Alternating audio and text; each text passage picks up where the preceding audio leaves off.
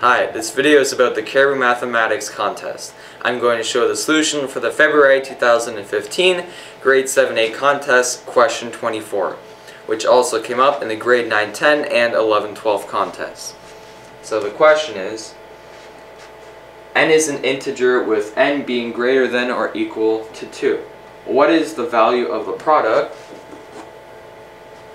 Hint. Apply the binomial formula a minus b times a plus b is equal to a squared minus b squared for each factor of the above product. This formula applies to whole numbers as well as rational numbers. So this hint was not shown in the grade 9-10 or 11-12 contests. Alright, let's get into it. So we want to use this hint. And in the hint we're given the binomial formula a minus b times a plus b is a squared minus b squared. So now let's look at the first factor of this product, and that is 1 minus 1 over 4. So we can't use a minus b times a plus b for this factor, but we can use a squared minus b squared, and we can use that because we know 1 is a square because it's 1 squared, and 1 over 4 is a square because it's 1 over 2 squared. So then we would have a minus b times a plus b, and a would be 1, b would be 1 over 2, so we have 1 minus 1 over 2 plus times 1 plus 1 over 2.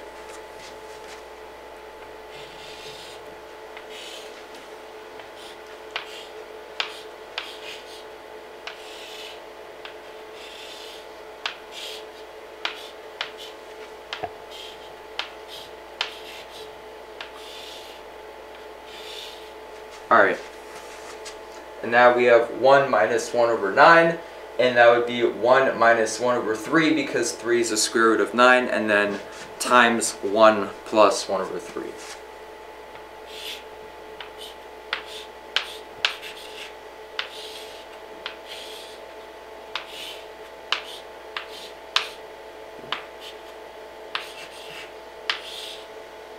Okay, now to make it easier on ourselves, we will just do one more factorization of a denominator, the denominator being a 1 greater. So we have 1 minus 1 over 4, and that is times 1 plus 1 over 4.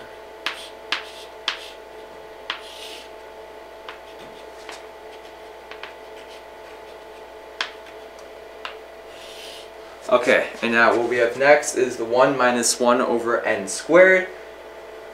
So that would be 1 minus 1 over n times 1 plus 1 over n.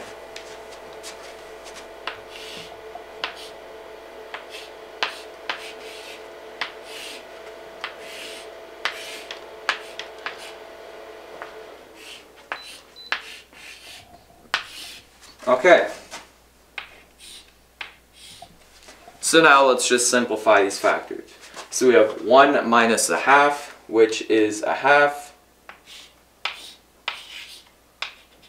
Then we have 1 plus a half, which is 3 halves. 1 minus a third is 2 thirds. And then we have times 1 plus 1 third is 4 thirds. Then we have 1 minus 1 over 4 is 3 quarters. Then we have times 1 plus 1 over 4, which is 5 over 4. Then we have this.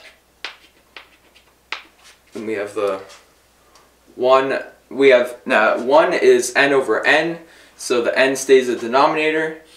And then we have n minus 1. And that's over n, and times, we have n plus 1 over n. Alright, now let's see if we can cancel out any factors right away. So here we can see, 3 over 2 times 2 over 3. So the denominators and the numerators cancel out. And here we can also see 4 over 3 times 3 over 4 also cancel out.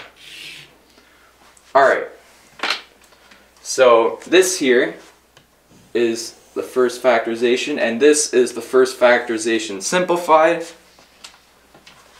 This is the second factorization, and then this is that simplified, and this is the third factorization. That is this simplified. Okay, so now there is a pattern. Okay, so let's look up here.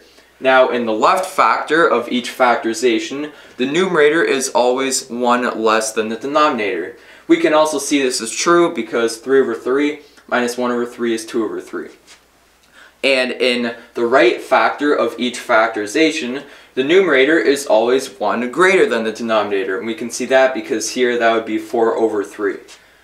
Okay, so now let's look at the left factor of this factorization and the right factor of the previous factorization. So since we know that the numerator in the left factor of this factorization, the numerator is 1 less than the denominator, and the denominator in the previous factor, the right factor of the previous factorization, must also be 1 less than that denominator, we know that those two, the numerator in the left factor and the denominator in the previous right factor, they must be equal, and therefore they will always cancel.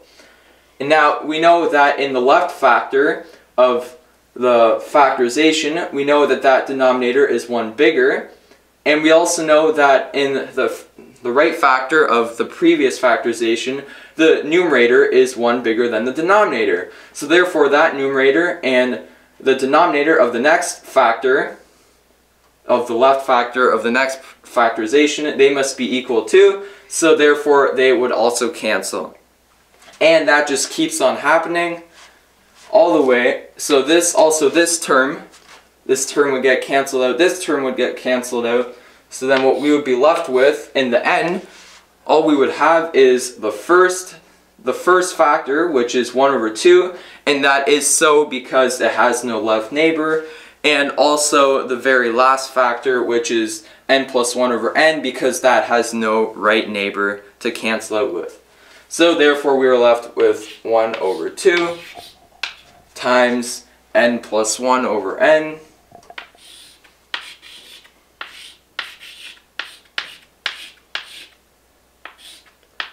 and there we have n plus 1 over 2n.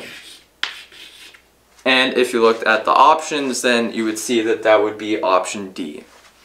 If you'd like to know more about this contest, please feel free to visit our website at cariboutest.com.